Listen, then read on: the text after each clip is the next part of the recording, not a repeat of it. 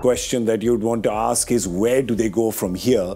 And Harsha, you can't say home, though that would be a valid answer, but still, where do they go from here? First, they hammer Canada.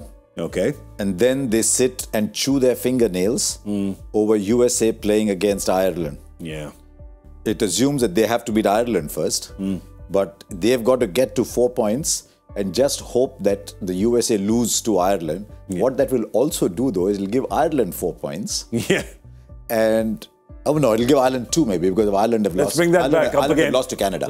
Ireland have lost to Canada. Yeah. So they have to hope that Ireland beat the USA. So USA gets stuck on 4 and Pakistan hammer Canada to get that net run rate above USA.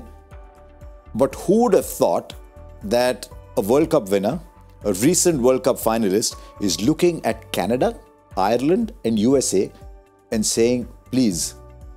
But they said please to the Netherlands, and the Netherlands obliged. But you really don't ever want to be in this situation. I just want to tell you, Ireland, Pakistan, World Cup, West Indies. No, don't. Just say. Don't go there.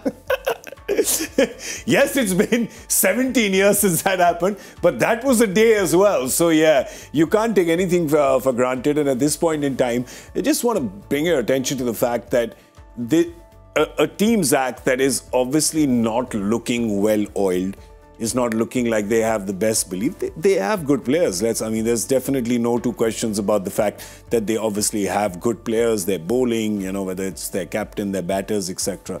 They have good players, but it comes to belief, and the thing is that it's just not looking good for them. Nothing is looking good for them at this point in time. It's going to be tough, make no mistake about it.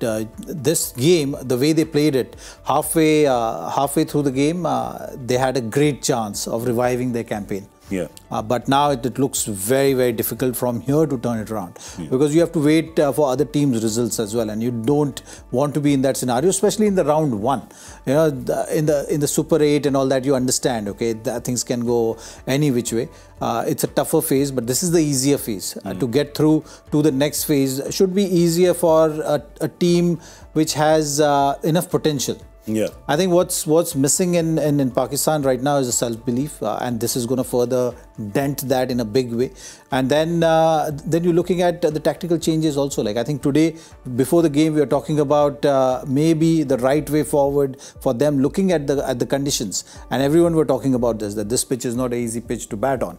So you should have just strengthened your batting lineup rather than just adding a bowler, a half bowler, half batter kind of a player to the playing 11, and that is something which is in your hand. It's a tactical error there before the start of the game. Yeah, and you did the damage with your 4 seamers.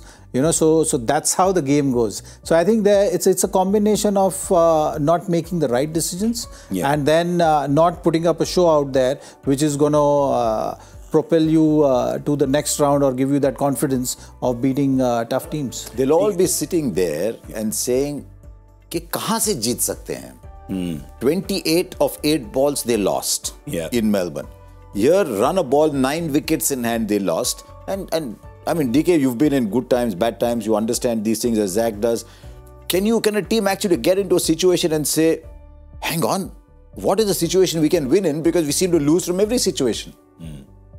They can't. That's the beauty of Pakistan, Harsha. It'll be so interesting if it really happens that Ireland end up beating USA and they still qualify. And then you'll see a very different team playing in the Super 8s. They get a little bit of momentum, a couple of bowlers bowling well, and they look a very different team. And you're thinking, wow, is this the same team that played the qualifying? And it has happened before, even in Australia. So that's why they surprise us. That's why they're so mercurial. But at the moment, it is a very sad situation that they are in, that they have to depend on 2 associate nations and to fight against each other, and they're hoping on one team to upset another.